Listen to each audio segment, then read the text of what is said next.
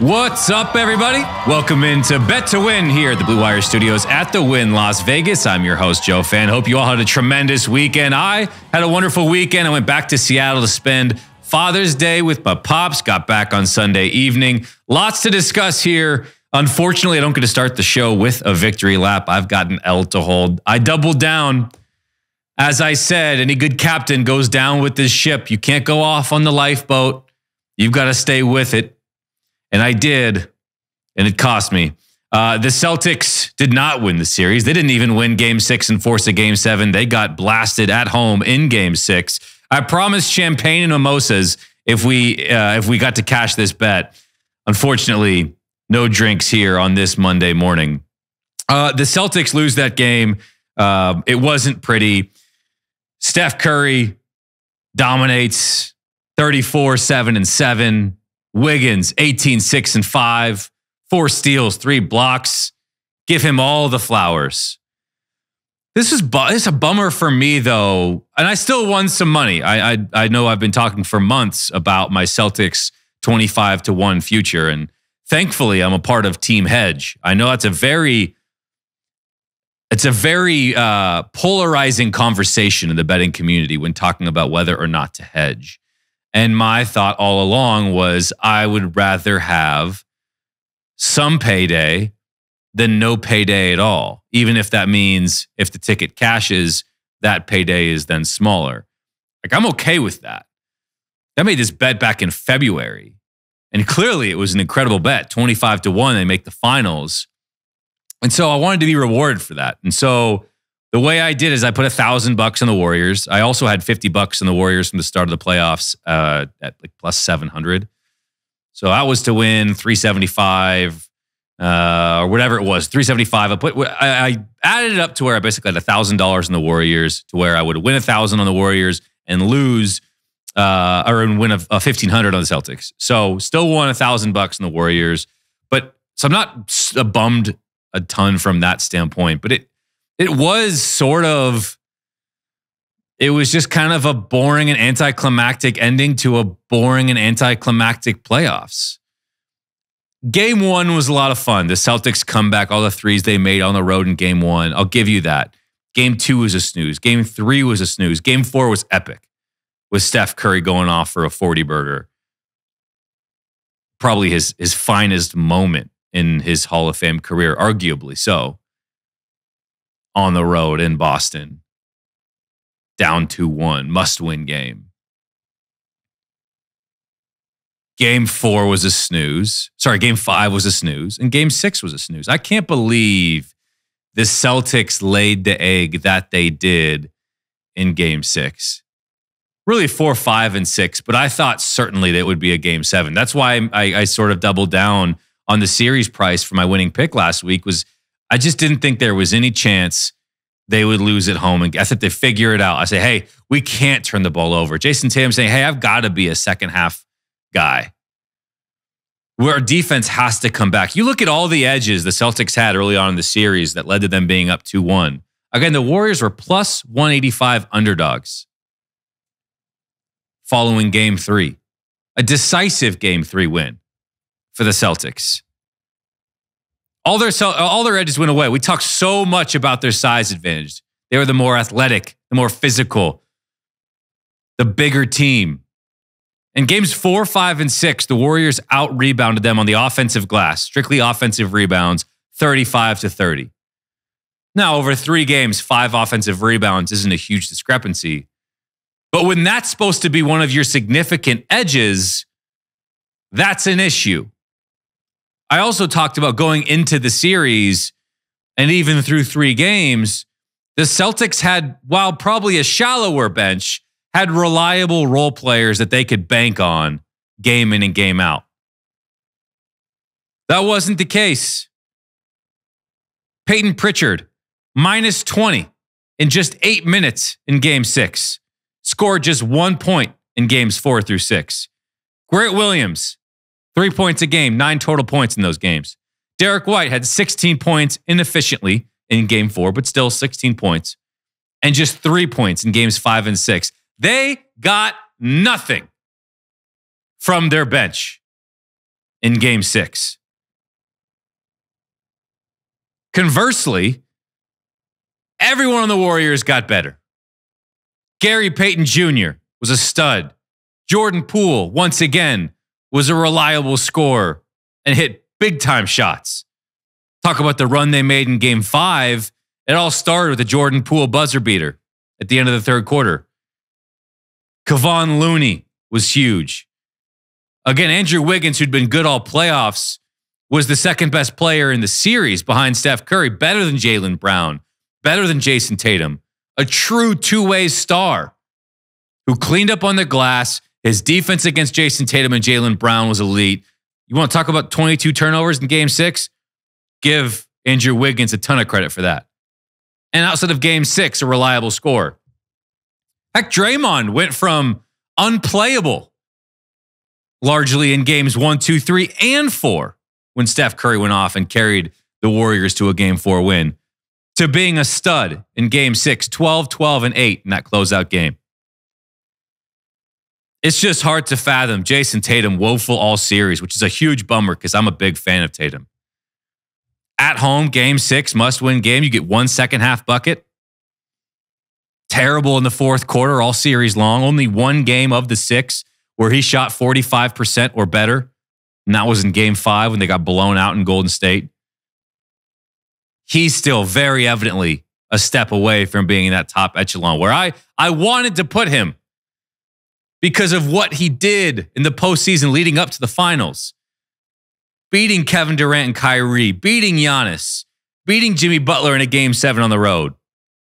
And it wasn't just him, but he had the clutch moments to where he earned being in that conversation, but very evidently not there yet. Jaylen Brown, sort of a brutal superstar to watch. The ebbs and flows of that guy's game where he goes from unstoppable, gets a bucket on command, to where he goes through long stretches of forcing bad shots, can't handle the basketball, and he loses all semblance of body control, where he's just throwing his body into guys.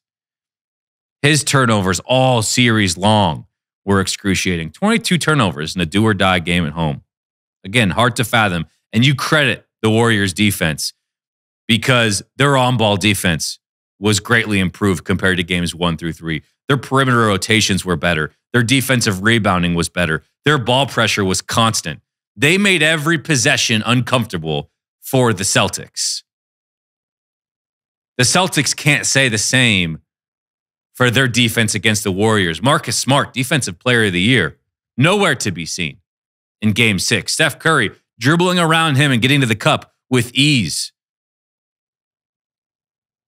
Wide open three-pointers, seemingly at will, with just 1 or 2 passes around the perimeter or an easy drive and kick. That wasn't there. The defense let them down. It was comprehensive for the Celtics. So I guess what's a bummer is, and the Warriors are a worthy champion, very evidently the better team. But I don't think anyone in Boston, whether you're on that team, on the coaching staff, in the front office, a fan, a bettor who was riding with the Celtics, you can tip your cap and say the better team won. But it's still frustrating to go into a long offseason and know you didn't play your best ball and just get beat. There's a huge element of you beat yourself. You didn't make the Warriors play their best game to beat you. And to be up 2-1 at home in Game 4 and lose 3 straight, 2 of which at home, that's tough to stomach. And I think it's also important to note, yes, that core is still young when you talk about Jason Tatum at 24, Jaylen Brown at 25, Robert Williams also 25, but Marcus Smart's 28. Al Horford was a monster piece of their playoff run, turning back the clock and turning into the peak version of himself, at least as a three-point shooter. But this is a team that's in the playoffs every year. So the way that the moment felt too big for them is concerning to me, and it doesn't allow me to just say, well, they're young, they'll be back. And they probably will, but we've been talking and having this conversation about, well, Tatum's he's just a kid. Just wait till he comes into his own. 24 now. Still young, but there are some warts there that have to be addressed during this offseason. I do want to put a bow on this and just say Robert Williams is the coolest. I love watching that dude play basketball. Truly one of the elite rim defenders in the entire NBA. He makes his free throws. He is a lot of fun. And if I'm a Celtics fan, his presence and the way he changed games when he was at his best, you could say in games 5 and 6, he was their best player.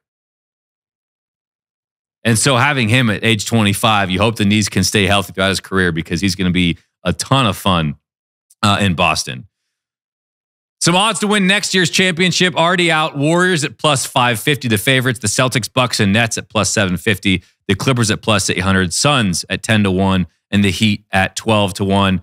I don't mean to be such a negative Nancy about the playoffs. And it's not about just losing my bet. I said this on Twitter, and I had Warriors fans coming at me, cry about it. Oh, you're so... It's like, it's not taking anything away from the Warriors. If anything, it's giving them more credit because they were that dominant. But I feel like the bar has gotten so low to where we're giving bad games a pass as good games. And it just wasn't the case. Outside of games 1 and 4, every game was boring and decided well before the final 5 minutes of the fourth quarter. The game 6, the deciding game, was never within less than 8 in the second half. Wasn't a good game, objectively. Doesn't take anything away from anyone. It's a bad playoffs. It's a bummer, and I love hoops. And I just leave with a bad taste in my mouth, especially given when you watch the NHL, and these playoffs have been so good. Thursday's NBA draft is coming up. We're going to talk about that on Thursday, dive into it. The draft order, again, Magic number 1, Thunder 2, Rockets 3, Pistons 4, Pacers 5, WynnBET's odds for number 1 overall pick. Jabari Smith out of Auburn is minus 225. That's been juiced up overnight. And now he is the overwhelming favorite to be taken first overall by the Magic. Chet Holmgren at plus 125 and Paolo Banchero at plus 900. Let's talk some golf, shall we? Because what a tournament we were treated to at the 122nd edition of the U.S. Open. This one at the Country Club in Brookline, Massachusetts. Matthew Fitzpatrick. Now, I'm not sure if you know, but he won a U.S. amateur event there at the Country Club. Crazy. Who could have forgotten? Because they win every 5 minutes without mentioning it. Unnecessary jab at the broadcast. That's on me. But Matthew Fitzpatrick wins. He was 15-1 pre-flop on WynnBET. And what a round from him. He finishes at 6 under, a -2 on Sunday. Will Zalatoris, a bridesmaid once again. This man is 4 strokes away from winning 3 majors. Second at the Masters in his Masters debut. Second, the PGA Championship just a month ago, where he lost in the playoff to Justin Thomas. And then second, tied for second, along with Scottie Scheffler on Sunday at the U.S. Open. He had a putt on 18, and you got to look at it because his line was right behind Matthew Fitzpatrick's, and Matthew Fitzpatrick missed it just a hair left. Really comfortable 2-putt. That's all he needed. I thought he made it too. The way it was bending, I thought it was going to take a half a turn right and fall in. You could see just despondent from Will Zalatoris. Drops his putter, drops to his knees, head in his hands. A brutal moment for him, and what an easy guy to root for. Ice in his veins. The mental toughness from these guys, again, it's -6 for Matthew Fitzpatrick. Congratulations to him. Scottie Scheffler, who continues to be an absolute machine, at -5 to go along with Will Zalatoris. Both guys T2 for them. The mental toughness is unbelievable. You look in all 3 of these guys, there's moments I want to go through. You look at 11, Matthew Fitzpatrick's coming off a bogey. Hole 11, he gets a look from Will Zalatoris' putt. Zalatoris bangs it home for birdie. Fitzpatrick ends up overcooking his putt, pushes it wide left, leaves too much meat on the bone, misses the comebacker. 3 putts for bogey, 2-shot swing. He then birdies 13 and then birdies 15 with a bomb of a putt from way downtown. Epic moment. Then he goes on to make 3 straight pars. Even though on 18, he almost mitoed it. And that's my adjective to describe what happens on 18 when you hit a bad drive that potentially loses you a major. Referring, of course, to Mito Pereira at the PGA Championship of a month ago. Messes his drive up, goes into a fairway bunker, then hits an all-world shot to the green for a comfortable 2-putt. How to look at birdie. It's not just the ability to hit that shot. It's the mental toughness to calm yourself and then go do it. Again, I've talked to you a number of times in the show. I'm the mental midget who finishes his round on 18 and is still stressed out about the 3-putt on hole 3. That derails me for 4 rounds before I finally get it, for 4 holes before I finally get it back together. But it wasn't just him. It was Scotty Scheffler. First hole, dynamite drive, bombs down the fairway, ball rolls into a divot. So many golfers on tour would show up and bemoan the fact that they got unlucky. And, how am I going to figure this out? And if you don't hit a good shot, they automatically can point to that and say, well, I got screwed. He looks at it and hits it to 4 feet. Unbelievable. Quick tangent. I would say about my golf rule change. I don't care who you are, whether you're 12 handicap, 25 handicap, amateur, college player, the best tour pro, Scotty Scheffler, world number 1. If you're in the fairway and your ball rolls into a divot, you should be able to move it out of the divot. I don't understand why you wouldn't be able to. That's just a level of being unlucky that shouldn't be in the game, because you already took a bad bounce, instead of bouncing into the fairway, bounce into the rough or a bunker or bounces through the green. There's lucky bounces and unlucky bounces that are already such an integral part of the game, especially a major with conditions as tough as what they are facing at the country club. Let them bump the ball either straight back out of the divot or left or right. Why not? Scheffler, absolute nails. And then you have Will Zalatoris, who started woefully. Bogey 2, bogey 3. He's 2 over through 3. Comes back to birdie 6, 7, 9, and 11. And then after 2 bogeys on 12 and 15, comes back and makes birdie on 16. The mental toughness of these guys, absolutely unbelievable. Not only the ability to make pars, but save bogey in bad situations and avoid the doubles. An absolutely breathtaking afternoon at the country club in what was a memorable U.S. Open. Congrats to Matthew Fitzpatrick, a deserving winner, an absolute stud, 15-1 at WynnBET. Other shops had him much higher, so a lot of people could have cashed in. I bet just threw some small money on him at plus 300, 3-1 as the round started, as Scheffler was getting going. I liked Matthew Fitzpatrick. He gets the job done. I hope Will Zalatoris' day is coming. It is, but I hope it comes soon, because this guy is a deserving champion and just an easy kind of root for. I love him. And it was really tough to see the disappointment, and understandably so, for him yesterday. Again, once again, a bridesmaid to Matthew Fitzpatrick this time around at the U.S. Open. Let's talk a little NHL. Just recap what's happened so far. The Avs are an absolute wagon. 2-0 is the series. Game 1 went to overtime. Game 2 did not. 7-0, the final in favor of the home team. They are so fast and so deep and so complete, and everybody can score. And you make a mistake, they capitalize. Your line change isn't perfect, they capitalize. Being able to keep up with them and skate with them for 60 minutes and ultimately beat them not just once, but 4 times just feels like an impossibility. Even for, obviously, a team as talented as the Lightning, who are trying to win their 3rd straight. Cale Makar with 2 goals. 3-0 at the end of the first. We might be talking sweep here. Game 3 is on Monday night. The Lightning at -110, Avs at -110. A coin flip there. Total set at 6. With the Avs team total set at 3. Go check that out if you are looking to bet on it. I think if you can, why not take the Avs? They are very evidently the better team. Hopefully the Lightning can win and at least make this somewhat of a series, but a sweep does feel very much in the cards in the Stanley Cup Finals. I think everyone, for as good as the NHL playoffs have been, they've been awesome. It does feel like everyone's known the inevitability of the Avs raising the cup when it's all said and done, and certainly through 2 games, that looks to be the case. Promo time. We've got a new one here for you. WynnBET's ultimate fantasy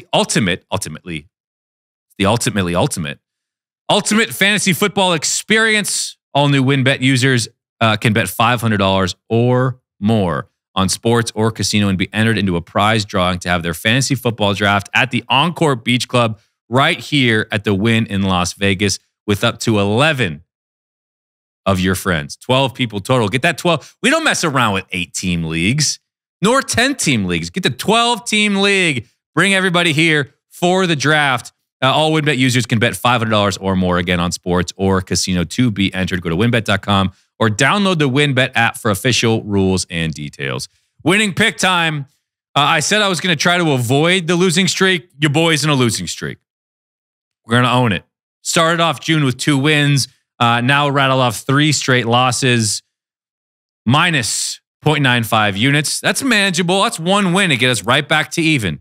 And we're going to do it here on Monday. We're going to get it over even because I got a plus money play for you on the diamond. Going back to baseball. I'm taking the Mets run line at minus 1.5. The money line was juiced over minus 150. I'm taking the run line at plus 127 at home against the Marlins. Here is why. Trevor Rogers, the Marlins ace, not good this year. Absolutely woeful. He's got a 5.87 ERA with 11 earned runs over his last 3 starts. And the Mets ranked 12th in weighted runs created, WRC plus against left-handed pitching. They've been very good against lefties this year. Mets starter David Peterson, he's been okay. Hasn't been great lately. A 3.6 ERA, but the Marlins are dead last in WRC plus against lefties. Woeful against left-handed pitching. I like the edges there for the Mets. And of course, lineup-wise, give me Francisco Lindor and Pete Alonso and Starling Marte over what the Marlins are trotting out there. Monday, baseball, Mets run line, minus 1.5 against the Marlins at plus 127. That's going to do it for this episode of the show. Appreciate you joining us as always on Thursday. Going to do a deep dive into the NBA draft, which happens on Thursday night. The next generation of NBA stars coming to the association. Looking forward to that. We'll see you then, right here on Bet to Win.